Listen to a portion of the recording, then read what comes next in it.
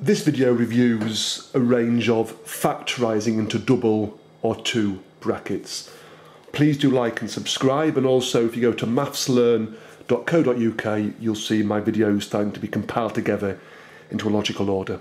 Okay, so factorising into two brackets. Simple trick. We've got to find two numbers which times to make the end number and add to make the middle number. Now, the factors of 12, 1 times 12, 2 times 6, and the key ones are 3 times 4. Because 3 times 4 makes 12, and 3 plus 4 makes 7. This means that the factorised form in two brackets for this expression is x plus 3 and x plus 4. Because this expands to give that back as an answer.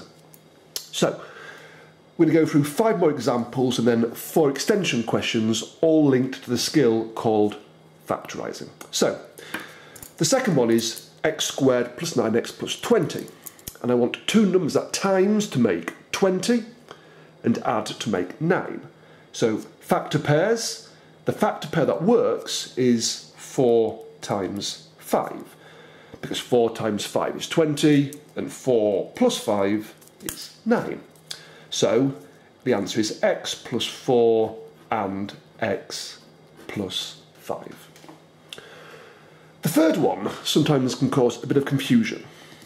Now the factor pair of 6, or the obvious one, is 2 times 3, but that doesn't add to make 7. But don't forget that 1 times 6 also works, and 1 plus 6 is 7. So the numbers are 1 and 6, so the answer is x plus 1 and x plus 6. A quick point of order, you can have the brackets either way around, so it could be x plus 1, x plus 6, or x plus 6, x plus 1. So for all the answers here, you can swap the order of the brackets. Now, the fourth one's got a negative in. Now, we approach this in the same way. Now, factors of 14 are either 1 times 14 or 7 times 2, but it's a minus 14. So one of the numbers in the factor pairs has got to be negative, and it's got to make a 5. However, if I make the 2 negative, then 7 times minus 2 is minus 14, but 7 take away 2 is positive 5. So 7 and minus 2 works. So the answer is x plus 7 and x minus 2. So when the number is negative, one of the numbers is positive and one of the numbers is negative. So if you look at 18, 18 is 9 times 2 or 3 times 6, etc. But it's negative. If I make the 2 negative, that works because 9 take away 2 makes 7. So the brackets are x plus 9 and x minus 2. This works well. Just be very, very careful about the last one before the few extension questions. This is negative 10, which is 1 times 10 or 5 times 2 or 2 times 5. However, it's negative 10. So if I put 2 times 5, then to get a negative 3, I've got to make the 5 negative, not the 2. Because 2 take away 5 is negative 3. If I put 5 and minus 2, that would make a positive 3. So it's 2 and minus 5. So the answer is x plus 2 and x minus 5. So that reviews the main skills in double bracket factorising.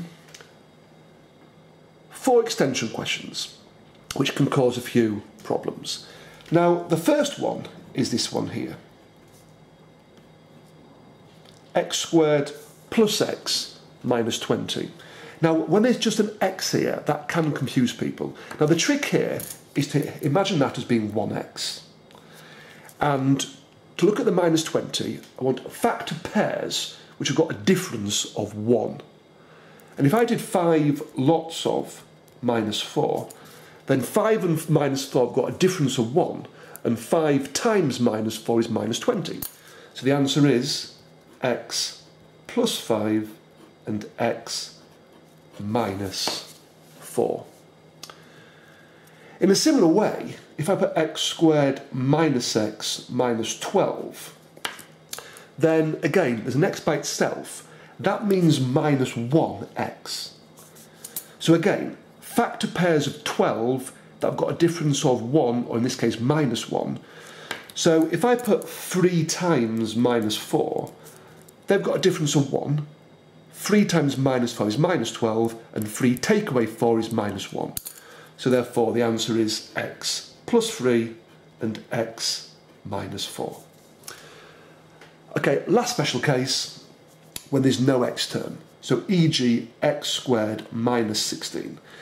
Now these can be factorised easily when the number there is a square number. Now this works because a factor pair of 16 is 4 and minus 4. And 4 take away 4 is nothing. In other words, the x term cancels out.